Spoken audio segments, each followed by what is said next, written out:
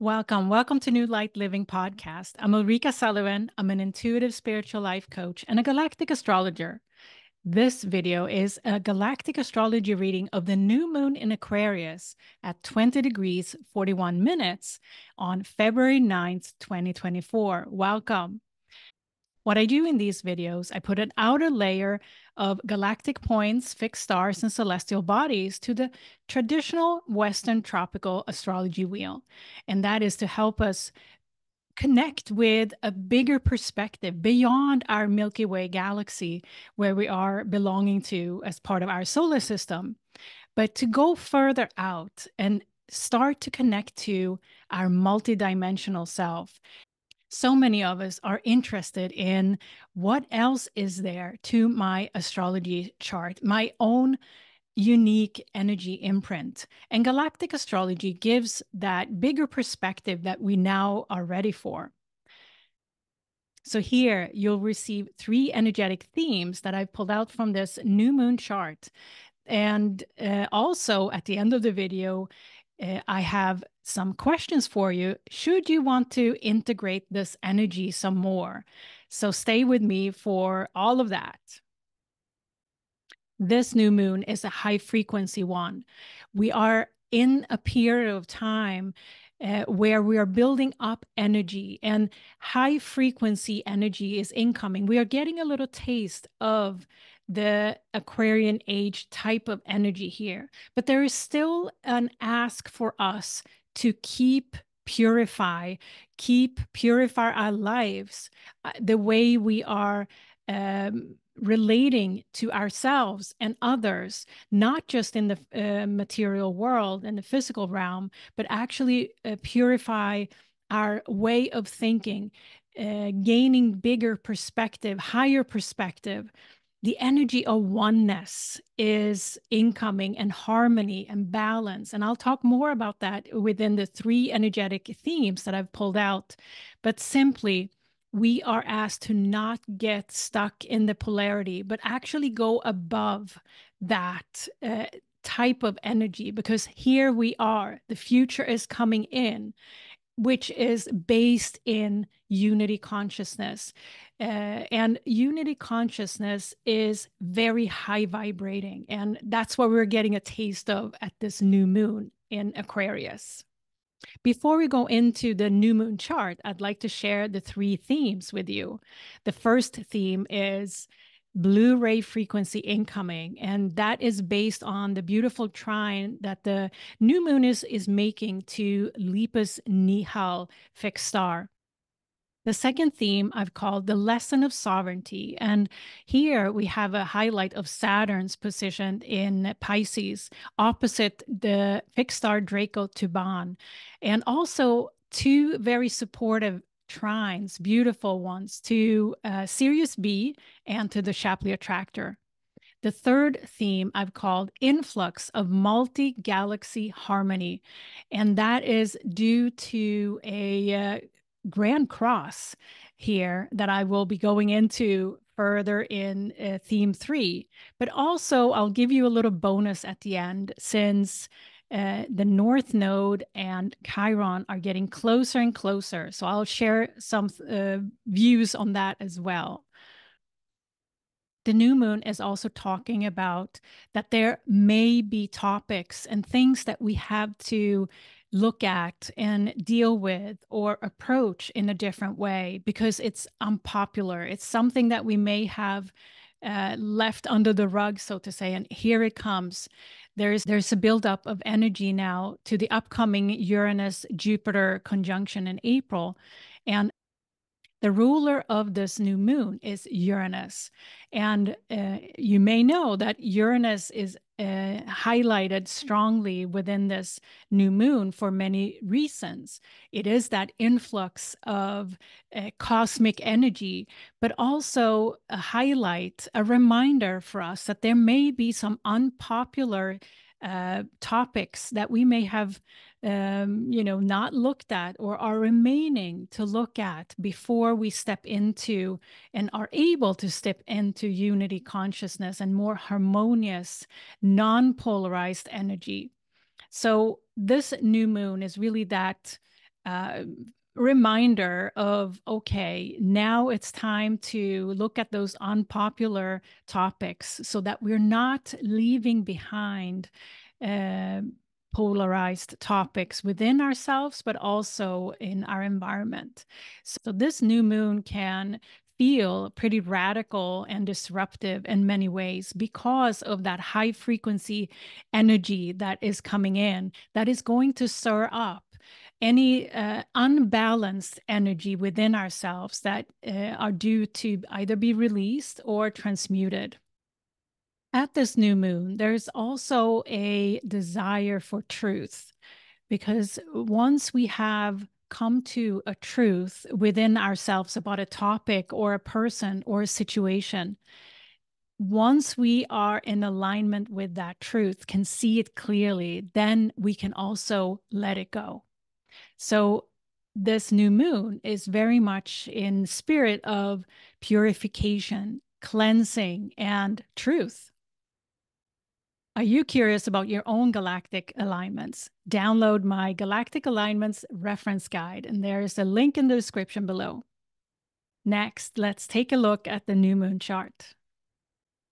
So here we have the new moon chart. And as you can see here, the sun and the moon are together in Aquarius, 20 degrees, 41 minutes, making a square to the ruler of this new moon, Uranus. And if you notice, the 20-degree mark is really the entry, the portal to the spiritual realm, the third decan. And especially in Aquarius here, it's associated with very high frequency, unity consciousness. So this is the doorway we're standing in now at this new moon in Aquarius, because Uranus is going to be much more highlighted as we go between now and April timeframe, April 20th to be more exact, when Jupiter and Uranus meet up in conjunction at 21 degrees of Taurus. So here we have this growth opportunity presented to us to really step into and getting that taste of the high frequency energy at this new moon. So next, let's take a look at the first energetic theme for this new moon. So here we have the first theme that I called Blu-Ray frequency incoming. And you can see here the sun and the moon is involved in this beautiful air trine forming with the Lepus constellation and the fixed star Nihal at 20 degrees of Gemini, and also the south node at 17 degrees of Libra at the moment. Now, this air trine is a beautiful high frequency influx of energy. And the fixed star Nihal is associated with Blu-Ray frequency. And if you associate with the Blu-Ray frequency, you may feel this new moon really strongly and beautifully. There's a flow of energy here, as in any grand trine. So this also honors the past lives that we are having. With the south node involvement here is this beautiful combination of the past lives, but also incoming high frequency Blu-Ray energy. So this new moon is really a gate, opening a portal for this mix of energy, honoring the past, through the south node alignment, but also incoming beautiful Blu-Ray high level, high frequency compassion, oneness, unity consciousness. And the new moon in Aquarius portal here is that invitation for further purification, for cleansing, and in the spirit of truth. I want to show you here the Lepus constellation and the fixed star Nihal, which is really south on the sky map here from Orion constellation that you may be more familiar with.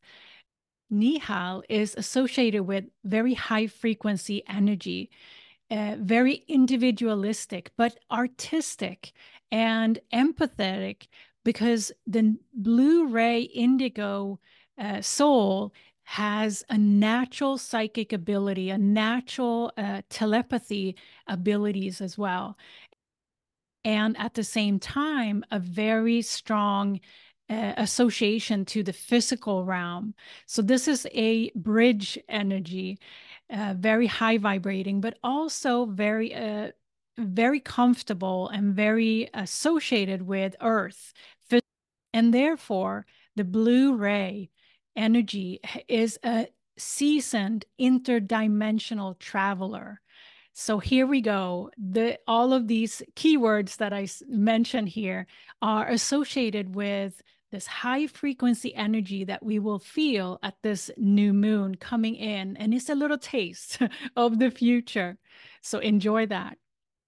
Nihal frequency also shows us what is required for this high frequency energy, and it's compassion. It's the unity between masculine and feminine within ourselves so that we can live a life with a higher perspective in compassion for ourselves, but also for others and our environment. So if you associate with the Blu-Ray frequency, you are here as a way shower, also often with a mission to anchor light, high frequency light to Earth. Both realms are very natural for a Blu-Ray indigo soul to traverse. So the Blu-ray indigo soul is also born with a higher vibration, higher frequency naturally. So the psychic abilities and telepathic abilities are heightened all from the get-go. So if you have alignments to Lepus-Nihal in your chart, you may be also very naturally psychic and telepathic, and also being very linked to your imagination and artistry, both when it comes to mind, but also in the physical world. Here we have the second theme that I called the lesson of sovereignty. In this theme, Saturn at 7 degrees of Pisces is highlighted. Saturn is now out of orb. If you recall, if you watched previous videos, you recall that Saturn has been in alignment conjunct Fomalhaut, the royal star Fomalhaut, for many, many weeks. This new moon, Fomalhaut is out of orb from Fomalhaut, and now instead is opposite Draco-Theban. Draco-Theban, we talked about in the Gemini full moon in November. So I'm not going to go in depth with a description of Draco-Theban here, but this opposition is highlighted to remind us that it is important to stay sovereign in this influx, this incoming high frequency, because it's easy to get either pulled in polarity or not feeling grounded. So Draco-Theban, this opposition with Saturn, is an important reminder, not only from our past experience around polarity, but also the reminder that it's important for us to stay in our own sovereignty and not being influenced from either external forces or self-doubt or past life polarity memories that we may not have purified, transmuted, because we are moving into an environment with a lot more options, a lot more adversity, a lot more creativity in the way we are offered to move through our life. But we're not left here. We're not alone. We have two supportive trines on each side of this opposition, this strong reminder through Draco-Theban and Saturn. One to Trine to Canis Major Sirius B, which is a very supportive adaptable energy. Sirius B is associated with innovation and supporting a flow of change, adaptive energy. Now, Saturn is also making a trine to Haumea and Shapley Attractor, and it cannot be more multiverse than that. New Earth energy in a beautiful trine, infusing that hope, that bigger perspective, the multi-dimensional perspective to this lesson.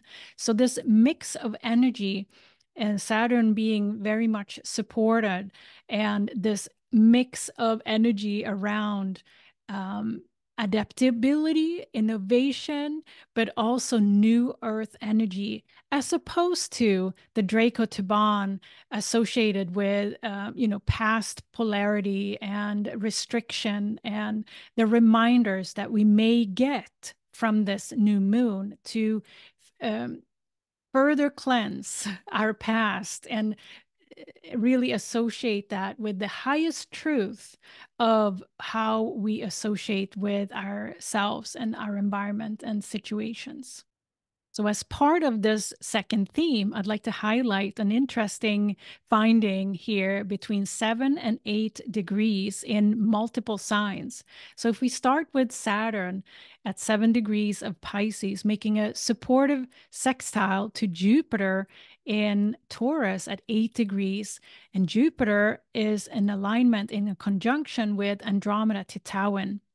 Titouan is this beautiful Venusian energy, and the fixed star is associated with energy around spiritual warrior, also around boundaries and living in harmony, applying boundaries. So Titouan is this beautiful, harmonious energy.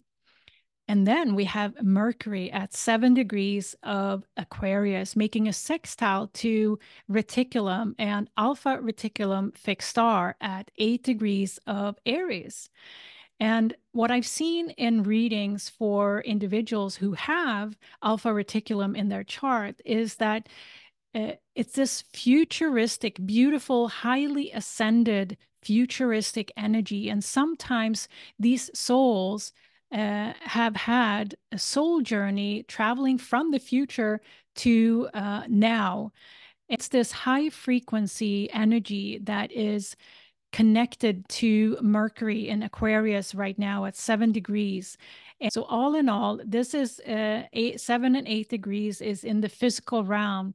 There's a link here between the Venusian spiritual warrior, the futuristic, highly ascended energy, Saturn and Pisces, who are opposite Draco Taban, giving us that reminder of staying sovereign in adversity, and Mercury at 7 degrees of Aquarius, enabling this adaptable communication and feedback loop between these alignments at this new moon. I want to show you Andromeda Titouan here, and some of you have seen the Andromeda constellation on the sky map before.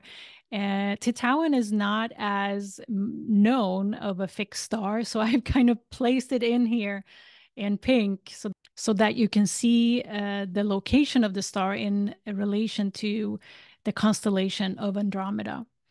Titouan to me feels like a very advanced spiritual warrior, carrying that divine feminine harmony at the same time as being a groundbreaker that has the ability to break through.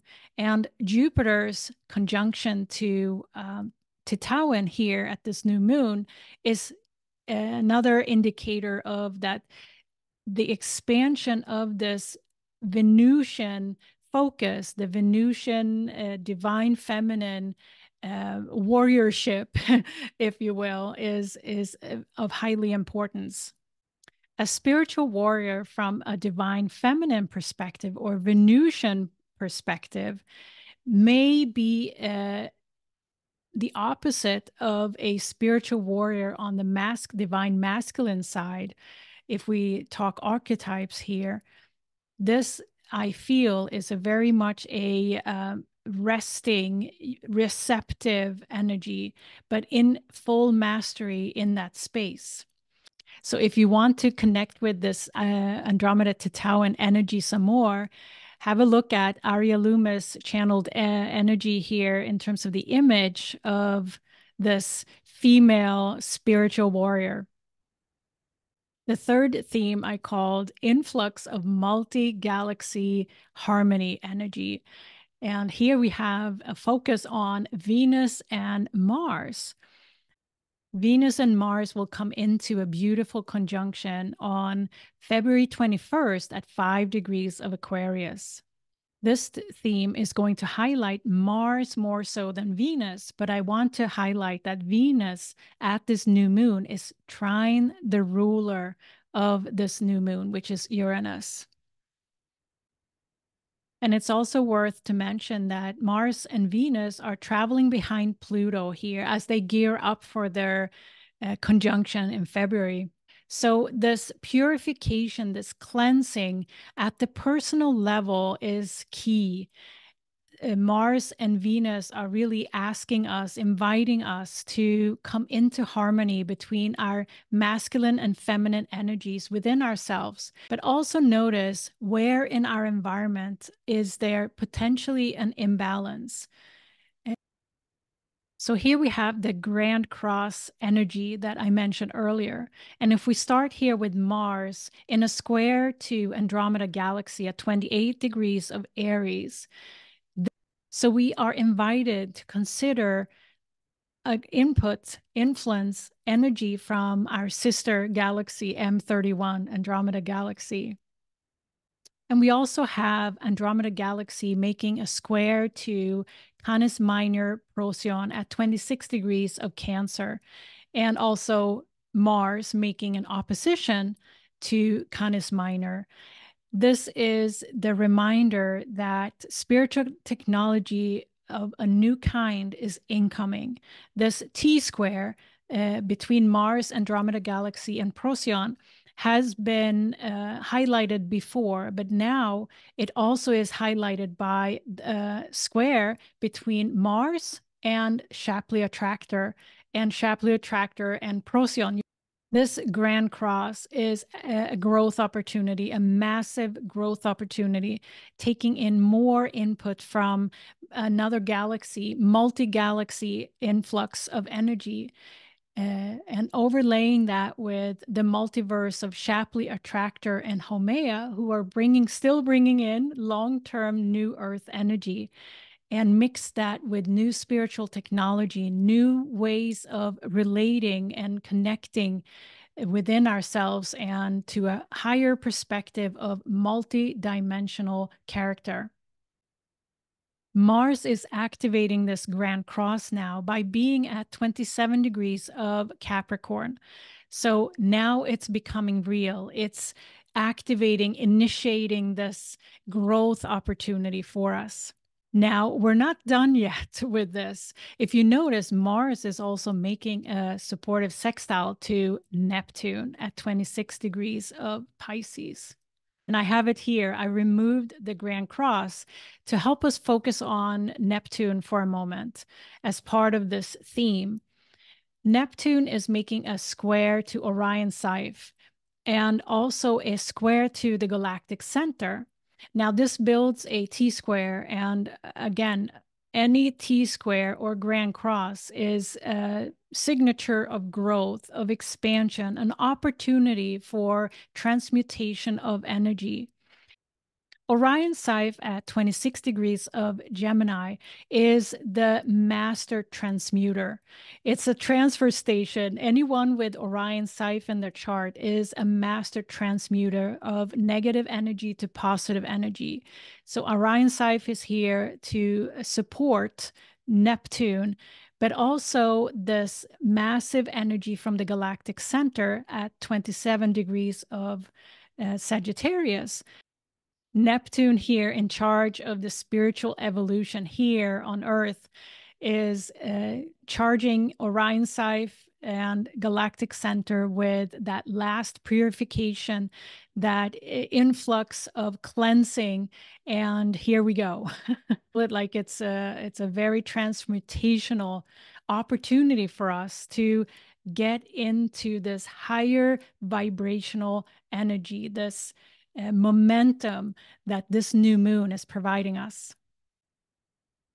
So here we have a little bonus at the end. I want to draw your attention to Chiron and the North Node. They are coming closer and closer to each other, North Node traveling in reverse. And the exact conjunction is going to happen at 16 degrees of Aries on February 13. And that's going to be another flip of a switch. And the North Node is conjunct at this time, the fixed star Tau Ceti in the Cetus constellation. And Chiron is going to be conjunct Andromeda Alperax.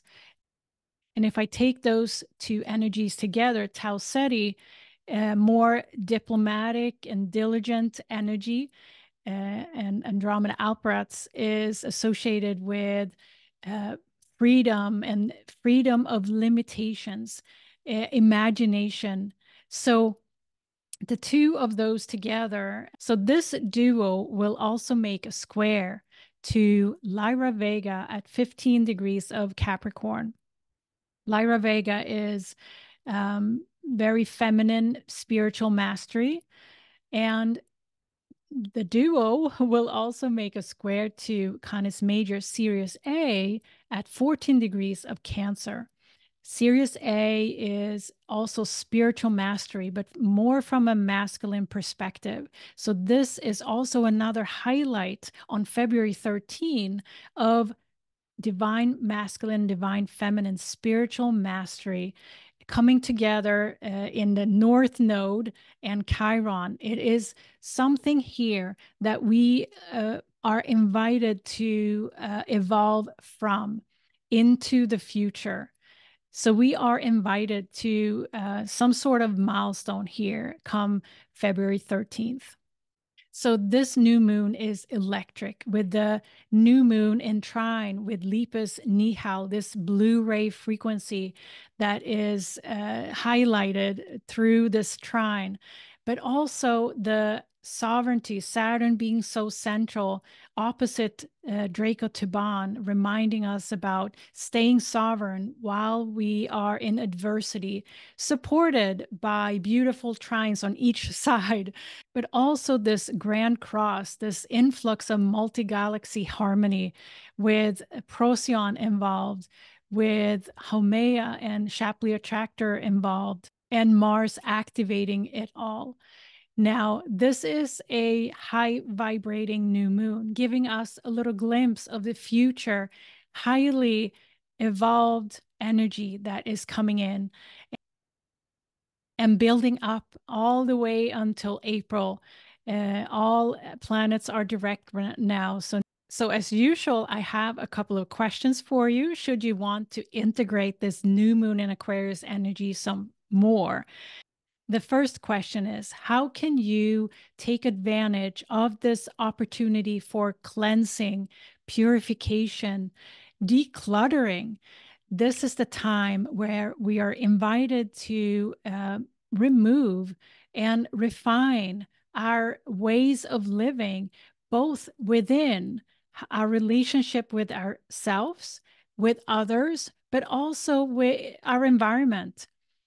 The question also here to ask yourself is, what do I need? Because the imbalance that may be in existence for that purification or cleansing to happen may be due to that imbalance that Saturn is reminding us of opposite Draco Tuban there. So what do you need? Once you answer that question, what do you need? Notice if there's a balance that can come into more harmony within yourself as you satisfy that need. Maybe you need more rest. Maybe you need more activity. That type of balance within is super important. The second question is, how can you stay sovereign in times of adversity? The times we're moving into now are going to be fast moving. There will be more options. There will be more ways of solving things or approaching things. And you may feel that you have so many options to choose from. And sovereignty has to do with staying true to yourself. How can you stay sovereign even if the environment around us is speeding up? Sovereignty also invites us to set further boundaries, boundaries so that we can stay more harmonious within. What parts of your life could use some more boundaries? A gentle no, and maybe even yes. The third question is, what has been activated here at this new moon for you, with Mars activating this flurry of Grand Cross energy? What is it that you feel momentum around? What is the inspiration behind it? Now, all of that is qualities of this new earth energy: inspiration, harmony, balance. All of those types of qualities are ways of this high frequency energy that is going to lead us into the future. Are you curious about your own galactic alignments? Download my Galactic Alignments reference guide, and there's a link in the description below. Thank you for listening to New Light Living Podcast. I'm Ulrika Sullivan. I'm an intuitive spiritual life coach and a galactic astrologer. You can find me on my website, ulrikasullivan.com. Come visit me there and learn some more about what I do and what I can offer. I will be back soon with another video. Bye.